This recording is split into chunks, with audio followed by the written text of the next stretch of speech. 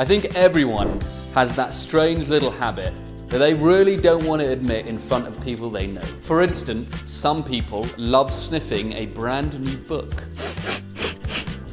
Trust me, I completely get it. Some people like biting their nails and secretly spitting them out onto the floor.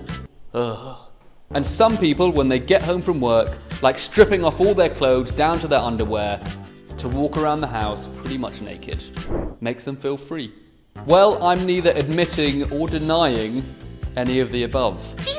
But I will tell you this, one of my strange habits that I've been doing for a very long time now is watching cooking shows. I love watching cooking shows. I'm talking about MasterChef, Great British Menu, Hairy Bikers, Rick Stein, Come Dine With Me.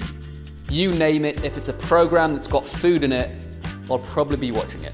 That's not a strange habit, Sam. I watch cooking shows all the time. Yes, well, here's where it gets interesting. I only watch cooking shows while I'm eating. Yes, you heard me.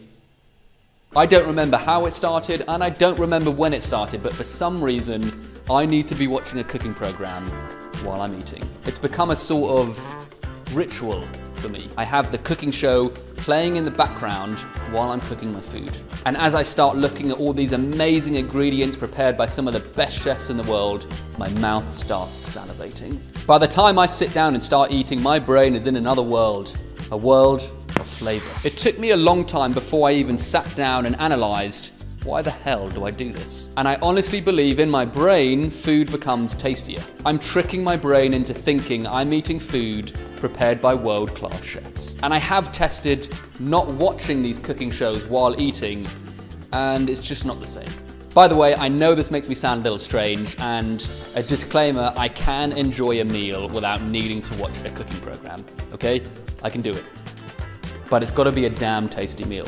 Anyway, I didn't share this with you for any old reason, oh no. I wanted to share this with you so we could all create a movement. A movement where we can all feel safe to share those strange little habits that I know we all have, but we're sometimes scared to admit to other people.